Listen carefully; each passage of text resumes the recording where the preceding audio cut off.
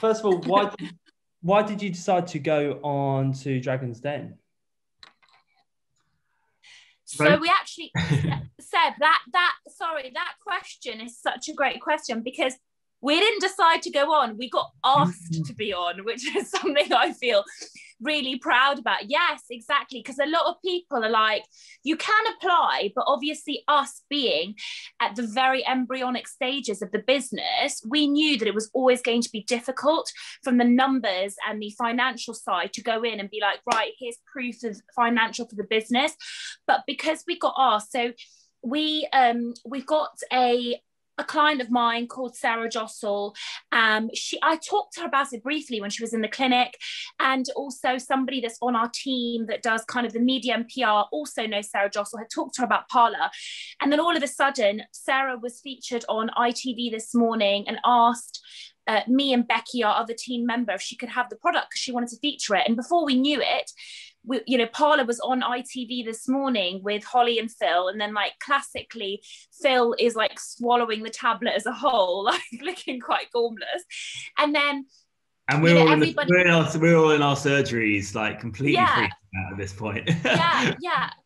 Yeah, completely. And, we didn't really expect anything of it. Obviously, we had recognition and the thumbs up, basically, from a beauty editor through our team. And before we knew it, we got a DM, which Simon discovered from a researcher at the BBC called Jess. She works for Dragon's Den, and she said, loved your product. We'd like you guys to come in for the first stage of trials or interviews before you get on the show. So what other people don't know is that you don't just go on the show, you have to go through different rounds. So we had a few rounds to get through before we were finally given the green light that we were going to be on there. Okay, yeah, I didn't realize that. So, I mean, the experience itself, I was just saying to Simon, it looked pretty intense. Can you talk us through the day? How did it go? Sure. Well, I started the day as always with a run. He went to bed at 9:30 p.m. Can we just also put that in there, like right before? I'm a parent. But no, I mean, so the day itself, we were up in Manchester, filmed at Granada Studios. Rhona and I went up the night before, and they don't tell you when you're going to be on. So we knew from the start that we may be there for quite a while. This was back in September, so still very much within COVID times, which is why it was only Rhona and myself that were allowed to go. Adosh wasn't allowed to be there as well. And so we got to the studio, and they immediately split us up. So we're put into these like individual dressing rooms, and basically just had to wait for hours and hours for our slot. Because the problem is, because the recording time is so varied from entrepreneur to entrepreneur, if the Dragons don't like the business opportunity, then you're out in 20 minutes. If they really like it, then you could be in there for up to 3 hours. And obviously we were in there for 2.5 hours. So you were in there, you were recording for 2.5 hours in front of you? We were recording for 2.5 hours, yeah. Right. Under the light, no breaks, full... Another thing is, Seb, I want to mention is that before we went on the show, we have friends that are entrepreneurs that had also been on the show for other products. And I remember speaking to a guy through a friend of mine who was successful a few years ago. He had an app called Thrift.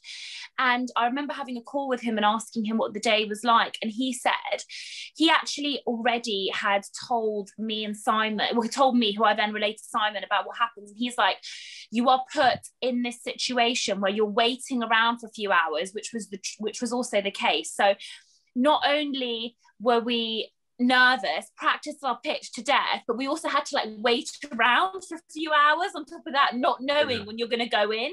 So you can imagine, and obviously being COVID times, they separated us. So they put me in one dressing room and Simon into another one.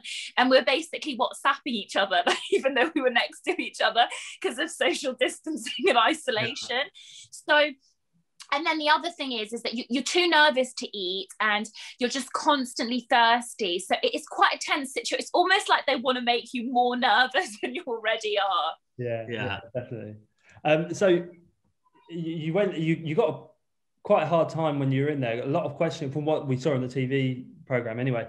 And you made quite a bold decision not to go with the investment that was offered. What was your reason for refusing? as Rhona says, we did a lot of pre-work before going into the den. And part of that, again, primarily through Rhona's good connections, meant that we got in front of some very experienced entrepreneurs who have spent a lot of time in the industry, and some of which have even been involved with Dragon's Den in the past. So after giving them our pitch, the feedback that we received from them with regards to our valuation and the strength of the business, even as Rhona says, in our very embryonic stage, we've only been trading for 6 months when we went into the den.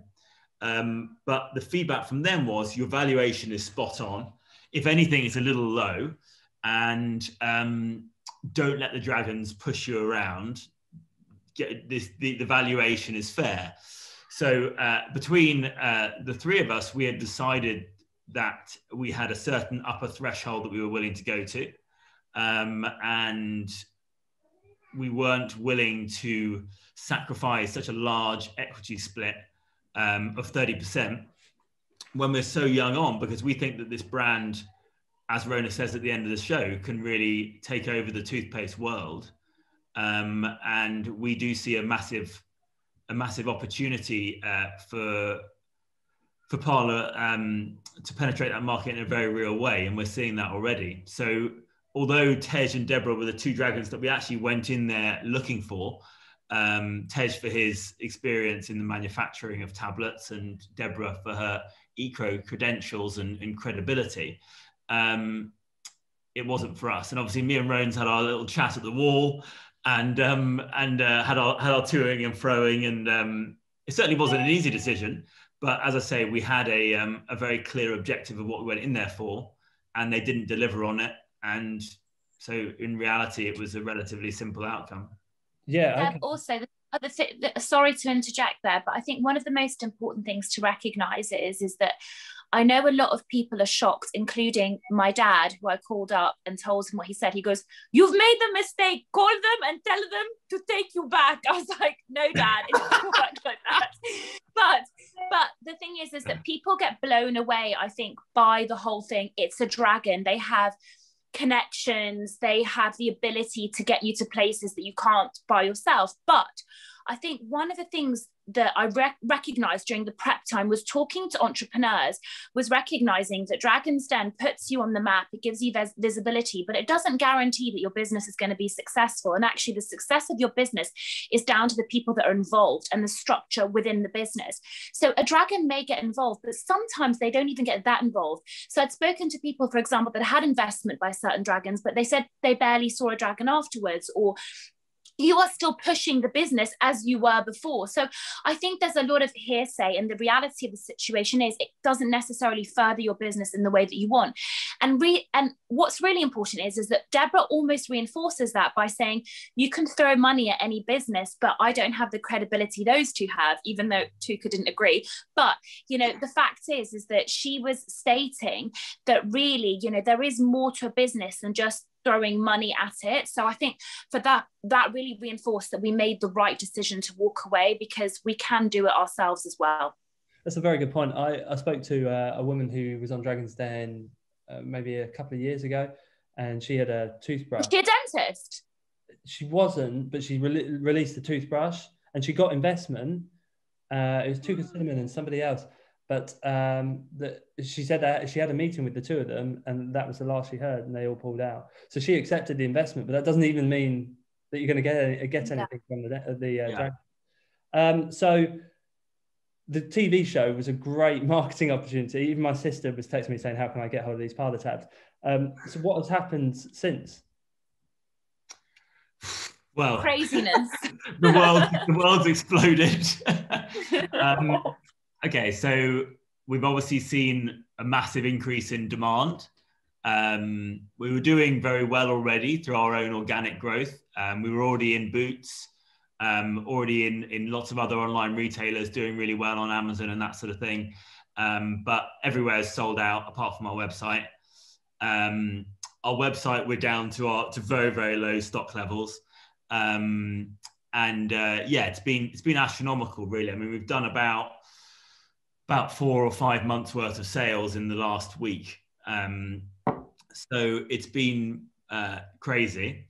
We've also had a lot of interest from dental practices, which we already had done, to be fair. We had quite a nice spread of dentists who were already stocking Pärla in their practices. But that's completely exploded as well. So our small team of 6 is struggling under the workload. And we've had a lot of interest from investors as well, through LinkedIn and through our contacts and our connections. And lots of new retailers are also coming to us as well. So yeah, it's all good stuff, all very, very positive. But as Rhona says, we're sort of trying to keep our heads screwed on correctly, keep our focus on the brand's mission and what our objectives are. Just take the opportunity as a springboard to bounce forward from. One thing that wasn't featured on the show, but Simon and I knew that we had to really push on with imminently, was Pärla Pro, because Pärla Pro, the release date basically got pushed forward since we mentioned it in Dragon's Den, and they took a huge interest in it because it is the only tablet in the world to have our unique formulation and advantages to normal toothpaste tablets. So they really loved it. So we were suddenly under a lot of pressure to be like, right, we've got to make sure that Pro production is in full flow and that we can deliver, which we've had a huge interest online as well. So we have a massive press day next week, which we're really excited about, with, you know, key journalists and influencers who've taken a really big interest in that. So I think we're really excited about that. But as Simon says, it's just staying above it all, you know, all the new orders, all the new interest, and making sure that we've got quality control and customer service at the forefront, which is really hard when you suddenly have this like huge rush of people. Sorry, I'm really pleased that it's taken off for you. What are the plans now for the future then? Is it to push Pärla Pro? Is that the next step? Short-term plans are, I announced this recently, that we have a national retailer who is stocking us in the hundreds of locations around the country, and that's going live next month.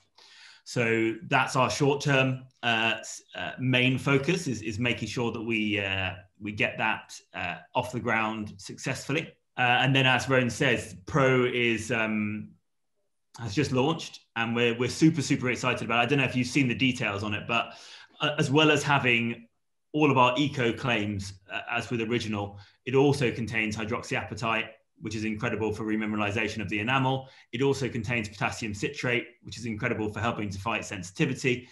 But in a complete unique world first, it also contains vitamin B12 and vitamin E to help support a healthy immune system. And there's amazing studies supporting B12 fortified toothpaste for specifically vegans. Obviously, a lot of our customer base are vegan, or they're trying to be more vegan, and there's a B12 deficiency associated with that. That requires daily supplementation. So we're really excited about that addition. And we think it's a whole new wave of supplementation within toothpaste that we're very interested in, and it is quite exciting for us. Do you suggest people swallow it, Pärla? No. So the blood flow of the mucosa is sufficient that you get absorption of the B12 at the concentration we've put it in at, which is the exact concentration based on these studies, absorption of the B12 through the mucosa. And it gets converted into the vitamin form in the bloodstream.